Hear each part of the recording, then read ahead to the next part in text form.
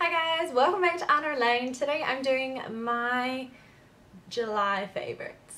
Yeah, I always forget which month we're doing. So my first product, I just did a review on this last week and it's the Maybelline Fit Me Matte and Poreless Foundation in the shade 110.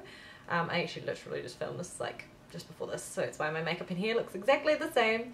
But as a student, really busy student, I have to double film on a day, so I always film 2 videos at once.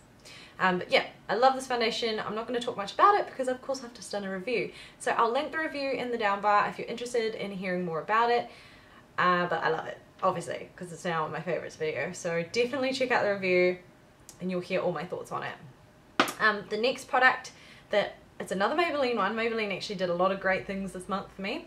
This is the Master Glaze Blush Stick in Just Pinched Pink.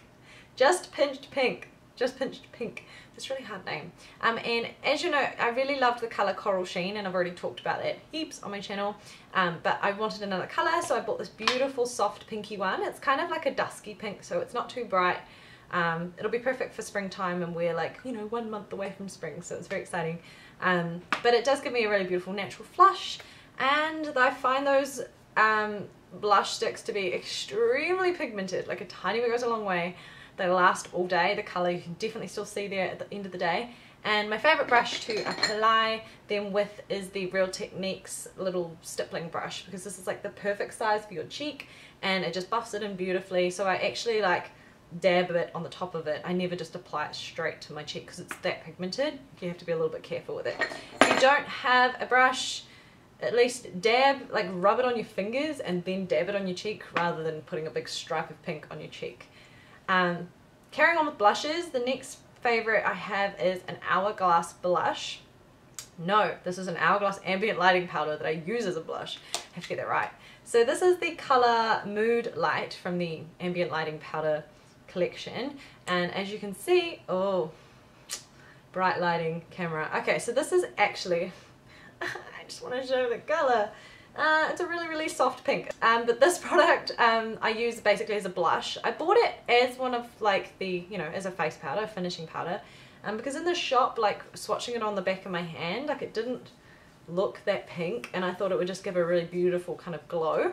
But it definitely makes me look like I'm sunburned if I just put this all over my face. So I use it as a blush, and I'm wearing it today. It just adds a really pale, soft sheen on my cheeks. Perfect for when I don't want to look like I'm wearing blush, but I want to look healthy. And because it's one of the ambient lighting powders, it's got quite a glow to it. So if you're pale like me, like you have to be really pale to kind of use this as a blush, definitely check this out. And it's such a huge amount that you get as well. You get so much product. How much you get? 10 grams. So there's heaps of product in there, and it has a nice mirror. I love actually these compacts. The mirror is like a perfect size and it's really easy to hold, so I use these for applying my makeup all the time as well. The next favourite I've got is a brow product from Loreal. This is their Brow Artist Plumper in the colour Medium Dark, and this has been very talked about on YouTube. In fact, it was pretty much, I think it was Lauren Curtis that convinced me to buy it. She mentioned it, that she loved it, so I actually hunted in like a bunch of price lines for a good month before I came across my colour, because the dark one is always sold out, and they usually only have transparent, and they'll sometimes have the other sort of light blonde colour, but the brown is by far like the best, even if you've got like lighter brows, because it's not that pigmented. But what I like it for is it really sets like your brows in place, but it's got kind of cute little, you know, fibres in it, similar to the Benefit Gimme Brow. And the brush as well is nice and tiny, so it's so accurate. And what I've been doing to kind of get the real look of like quite natural brows, I've been filling them in with my Bobbi Brown Mahogany eyeshadow, which is a sort of very cool toned dark brown, and I very lightly fill them in with that, and then I go in quite heavily with this product, which gives it a really hairy look. Sounds weird, but I like my brows to look really hair-like and not drawn on. A couple of eye products that I've been loving as well. I've been kind of going back and thrashing my Urban Decay Naked Basics palette again. I sort of go through phases with this, but it's one that I definitely always keep in my vanity right in front of me, and not like my makeup storage, the main storage, because it's something that I reach for a lot, particularly the colour Venus, because it's like a really white based kind of oystery pearl colour. Perfect for highlighting in a corner. I can even use it as an actual highlighter. It's really gorgeous. And then I love the matte shades. I love Naked 2 for my crease. I use Walk of Shame just to like as a general like matte lid colour. Faint I don't use very much, but it's a beautiful medium brown. It's just that I tend to reach for other medium browns more. And I also use Crave the black a lot. It's just an easy, you know, matte black right there. So I've been using that to give a very natural basic eye shape. And then I'll go in with my eyeliner, which has been like my real feature of my makeup this month. And my favourite eyeliner was one I picked up because my Maybelline Master Precise, I love that eyeliner, but it runs out so fast. So I thought I'd try another brand just to see if I could get a bit of a longer life out of it. So I tried the Australis Tiny Tip eyeliner. And while I don't know if this will last much longer than the Maybelline, I like the way it applies better. I have the most control I've ever had with any pen-like eyeliner before. So it is like a felt tip, but the tip is very small and it's very stiff, the little, you know, tip bit. So it's not like when you draw the like, you know, the tip goes wherever you don't want it to go. You can actually literally just draw the line. So where your hand goes, the line goes, and that's perfect. So I actually already have a backup for it because I don't like to run out of eyeliner. I get really frustrated in the mornings if my eyeliner goes really patchy because I haven't, you know, got a spare one. I have to try and use what's left. But it's still going well. I've had this for a couple of weeks and it's still got quite a bit of pigment, so I'm happy. I feel like it might be one of those ones that as soon as it goes, it goes. I better talk about what I'm wearing on my lips as well. This is the Colourpop Ultra Matte Lip in the colour LAX, which is one of their matte, like liquid matte lipsticks, so it doesn't come off at all. I've loved all 5 of the ones I bought. I'm so happy I got them. I'm definitely going to be getting more. They are doing a restock of this in the first week of August, so if you're keen for some, because seriously you need to get your hands on them, they're $6 each and they're phenomenal. But definitely check out, I would like follow Colourpop on Twitter or Instagram or one of their social medias so that you get notified like when they're going to be back in stock exactly, because they'll literally sell out within a day. So definitely like keep your eye on social media. I've got the colours LAX Lip, which is this one, the dark burgundy. I've got Avenue, which is like a deep red, Limbo, which is a chocolate brown, and then 2 matte shades, two nude shades, Trap, which is like a greigey nude, and then Midi, which is like a real basic peachy kind of nude. And I love all of them, and I've got a review for those as well, kind of a first impressions review. I can link that in the down bar as well. So I won't keep talking about them anymore, but as you can see, really awesome lip colour. The next product is a hair tool, and you'll probably be wondering how I did my hair today because it's a little bit different to how I normally do it. And I use the Irresistible Me Sapphire 8-in-1 Complete Curler. That's the full name. It's a hectic name to pronounce, but yeah, so basically this is one of those products that has the interchangeable little wands. And so it is a clipless curler, which I love. I love the wands that you just twist around. And I've been having so much fun with this over the last month, creating completely different kind of hairstyles. You can make soft waves, which I've done a tutorial for, which I can link below.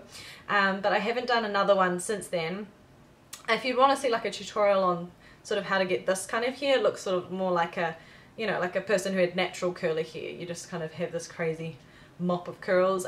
That's using this wand here. So it's a tapered wand and you take very small pieces at a time, so it takes about 40 minutes to do this. It's a long time. It's certainly not for an everyday style, but I just wanted to have fun curly hair for this video. So I used this wand. If you want to see a tutorial, I can do one, but pretty much it's exactly the same technique I used for my other curling tutorial, which I've linked below, except you're using this wand, which is the tapered wand, and you're using slightly smaller pieces of hair. But let me know, I can do one, I guess, eventually. But if you are keen to buy this set, like, I'd highly recommend it, and that's not only because like I got sent this from Irresistible Me, thank you, it was very lovely of them. I actually really love it, and I think compared to some of the other curlers on the market, I don't know how they perform. I mean, this performs excellently. It curls my hair, and that's the main thing. It doesn't singe it off.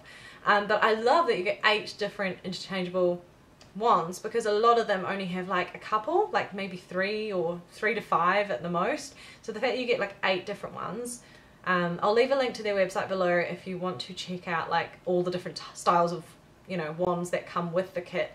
But you can definitely do like the hugest range of styles. and I won't need any other curling irons besides this one, so it's pretty awesome. And of course, I have a discount code for you guys, so if you want some money off your set, then you can just use the discount code Irresistible Arna. I'll leave it in the description as well in case you can't spell it. And that will give you, I think it's 10% off. It might be more, but I'll have to check. I'll leave it all the information below if you're keen. But it's definitely worthwhile. I mean, who doesn't love a discount code? So if you've been thinking about getting one of these for a while, now's a good time to invest.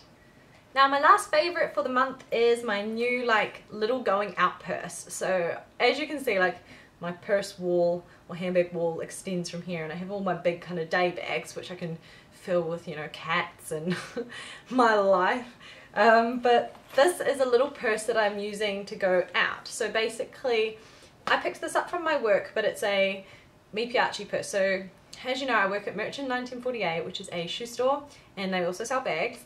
But our sister store, Piaci, where I used to work back in New Zealand, we've got some Piacis here. They don't have any positions for me at the moment, and I really love their stock, but they do sell some Piaci stuff there. So this bag is a Piaci bag. You can buy it from Piaci stores or online, and it's just one of those like crossbody bags with like a long strap. But this is the most nifty little bag. It's so convertible. So first of all, obviously you can take the straps off, so you can use it as a clutch. It kind of has like this sort of, oh, it's my glasses case, wipe.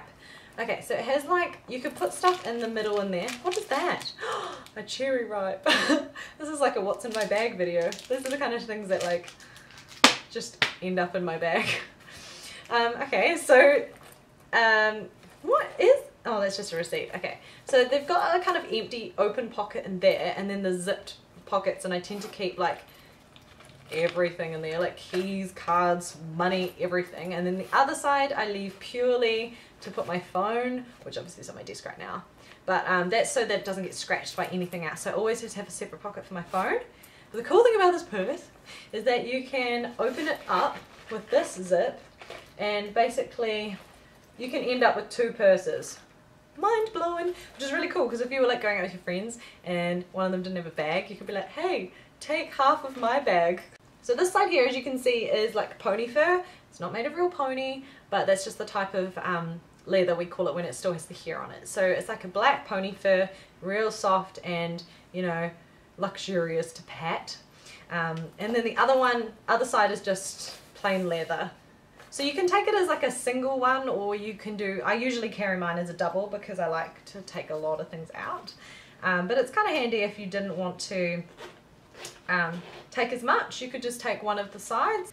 The other thing, this doesn't come with the bag, but I've got this long gold chain from one of my other clutch bags.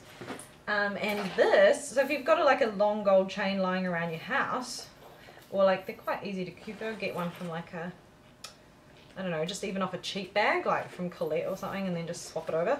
But yeah, now I've got like a gold chain on it because it's gold hardware, all the zips and everything. And it looks really, really, really dressy and kind of more evening-y with the gold chain.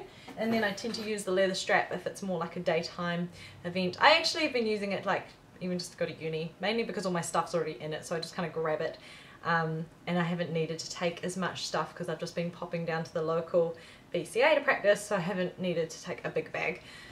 But yeah, so that's my latest little bag purchase, and I really, really love it. I highly recommend that bag. It's like a perfect staple forever bag, like a clutch. You would always look good with every outfit, and it's just so convenient with all the little pockets. I always try and tell myself to not talk too much in these videos, and it's never successful. I just love favorites videos. I love just chatting about my favorite stuff. So I hope you guys enjoyed it as much as I did. Give it a thumbs up if you did, and leave a comment below with some of your favorite things and maybe things that you think I should try out, any video suggestions, just any comments regarding any part of the video or anything about my channel. I just love reading your comments and replying to them. And I hope that you can subscribe to my channel as well. If you're new, welcome. And if you're a long time viewer and you've come back, then thank you for continuing to support my channel. I really, really appreciate it. So I hope you guys have a wonderful week, and I'll see you in my next video. Bye!